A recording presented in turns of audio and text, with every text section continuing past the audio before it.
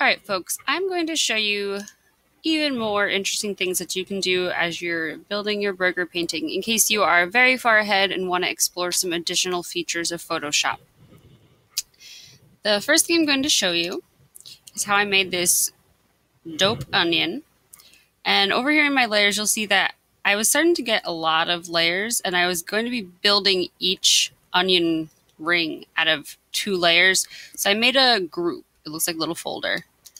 And I have onion purple 1, onion white 1, onion purple 2, onion white 2 here nested underneath that folder. And I can minimize it to keep things neat. So I have the purple part and the white part as 2 separate layers. What I did for this is I took my paintbrush, solid white round, and just stamped a white ring. Then I went into the purple layer. I picked a color that reminded me of the skin on red onions, and I made sure I was in the purple layer, just double checking, and I stamped. And for me, it was okay if I stamped a couple times, like overlapping some edges. Then took down the opacity a little bit. Nope, took down the opacity of the layer because I'm done with the brush.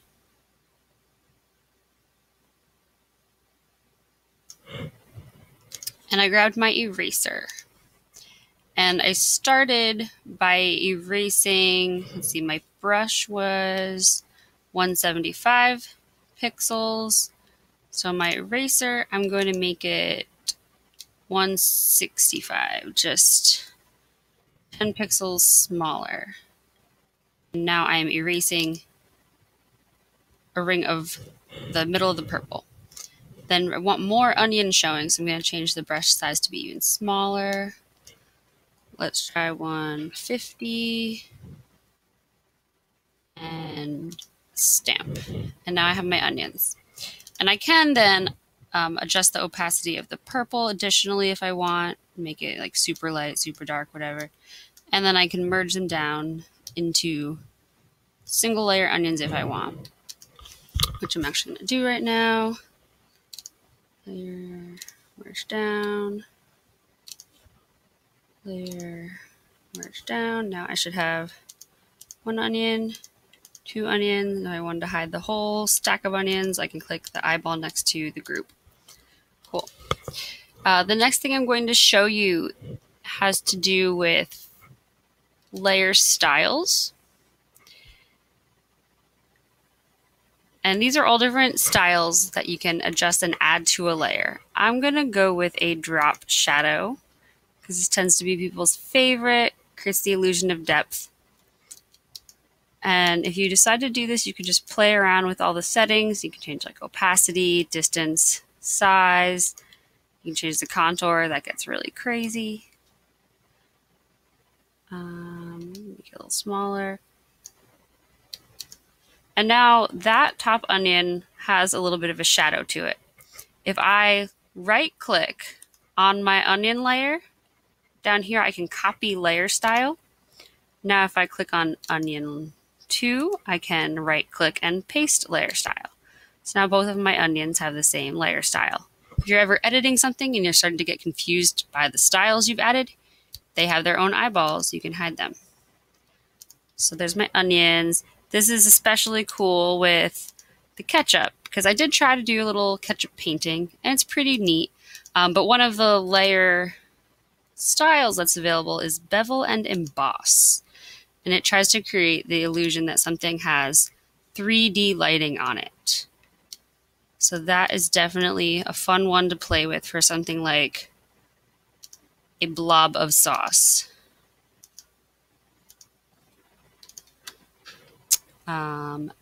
Next thing I'm going to show you, let's hide the ketchup.